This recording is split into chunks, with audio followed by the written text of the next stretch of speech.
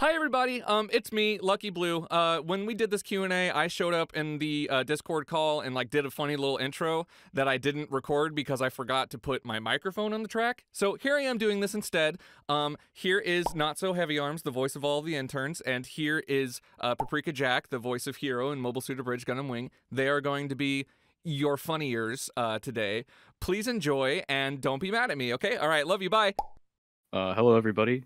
I am Paprika Jack. I do the voice of Hero Yui and I believe Dr. Scholes for the show. Hi, I am Not-So-Heavyarms. I do voice all the interns in the show. They would be one character, but it's a bit that we have continued to name all the characters, so it looks like I have played so many characters, but it's same hat, same voice. Oh yeah, just to avoid confusion, Jack and I are brothers. Jack is my older brother. All right, you want to pick one? Yeah, sure. Hobbs asks Pepsi or cola, and or Coca-Cola, and I'm a bit of a soda snob, I guess. I like root beer a lot because I don't know, I'm American.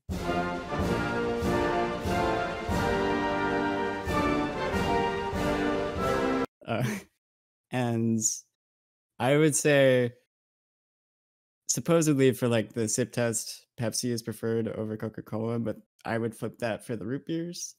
So I actually prefer mug root beer to drink just a lot of versus Coca-Cola's Barks. Wing Zeno asks, is there a boss character you've truly hated fighting in a video game? D&D can also be included. Okay. My answer for this question is, and it may be shared with Heavy Arms actually, when Fatalis was added to Monster Hunter Worlds. Yeah. We had a party of 4 and we were working at that thing for like a week, and there were points where we were just like end a call at like 3 in the morning and we were all tired and just like, how are we going to get this thing? At one point, for reference, you can change the color of your armor in that game. And there was a point where every time I died to a fire attack, I would turn down the brightness slider on my helmet by 1 tick. And it took them a few days to notice. Just Communication asks, can you do your best impression of a line the other says? Throws the question at Heavy Arms. Okay. Pick your favorite, bud.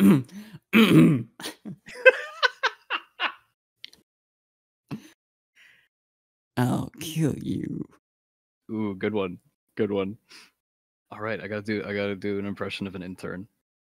Oh yeah, okay. So the line that comes to mind is in a flashback where you're in a suit and you get rocketed out of the sky. You get hit, right? And you're just like, oh man, like as you're coming down. Yeah, that's how it be. I love that line. That's my favorite line you've done. Yeah, I feel like it's a lot of variations of that specific line. I might as well get this one out of the way. Blue asks, Jack, tell us a story about your favorite invasion from any Souls game. Doesn't matter. Spin us a tale. And I have the perfect one. So I invaded a group of 4 players who had holed themselves up in this chapel room, only opened the last door and activated a seat of the Tree of Giants, meaning I would have to play through the entire level for them in order to fight all 4 of them in the same room with no backup. Lo and behold, upon getting to this bonfire room, these guys, I shit you not, were both named and looks exactly like 4 of the 5 main characters from the Adult Swim show Metalocalypse. Whew! Needless to say, I got my ass handed to me, and in an attempt to get the salty run back, I immediately invaded again and tried to get back into that world. And I managed to succeed, and this time I had a plan. Perhaps I could aggro a particularly strong enemy and have it chase me into the bonfire room with them. And the first thing that came to mind was to check and see if they had managed to kill the mimic in the level. I figured I could probably aggro it without dealing too much damage to it and drag it to the bonfire room. Now, I did lose the last invasion, but I did manage to kill one of the characters. I think it was Toki. I'm sorry, Toki. And what do I see upon entering the bonfire room? Something that changes my outlook on this whole situation. The three non-Toki members of the Metalocalypse troop that I have invaded were all crouching around a gravestone. They were holding a funeral for their lost dead band member. And I felt like complete shit as the mimic ran past me into the room and started chewing on Nathan Explosion. Ooh. I've seen this one in a few other Q&As. So Vi asks, how many interns does it take to change a light bulb? That's a good one. And I honestly thought about this, and I believe it takes between 4 and 5, so 4.5 on average, to change a light bulb. There's one to physically get up on the ladder and change the light bulb, one to hold the ladder, one to Nosferatu the light switch, and then 1 to 2 to go ask Noin where the heck the light bulbs are. And it's only 2 if the first one that goes gets incredibly lost. So yeah, 4.5. Oh, I guess there's Blue's other question. He would like us to name the next 2 interns in the script. You go first. I will go Vanderbilt. That might be too long, and it could skew the formatting of the script. So if Vander is better, that would be cool. How about you, Jack? Keep that in mind. Make it incredibly long if you want. That'll just trip me up in the booth. All right. Okay. Yeah, I agree. I think I should keep it short. Try not to be too intrusive with the name that I give them. So my intern name will be Wendy's 4 for 4 combo meal.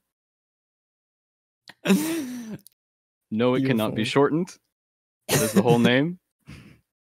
Enjoy, guys. I Do you know think whose it's your turn it turn. is? Oh, it's my I turn? think it's your Awesome. turn. All right. Okay. 3 times slower asks, would you do recon in Antarctica?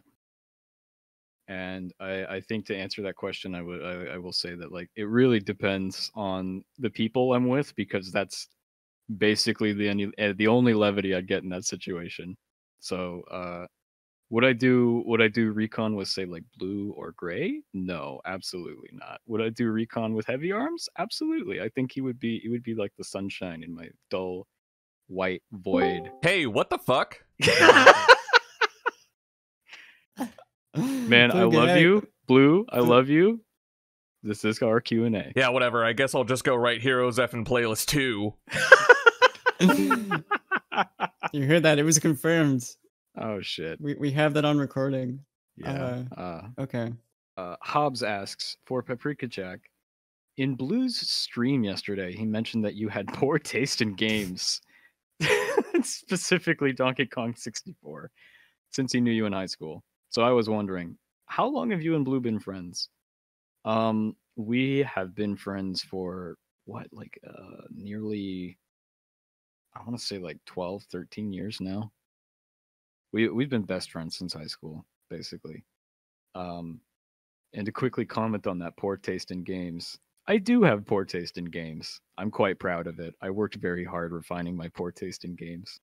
Wing Zeno asks, are you yourselves, the VAs, allowed to put in jokes relating during or before the voice work?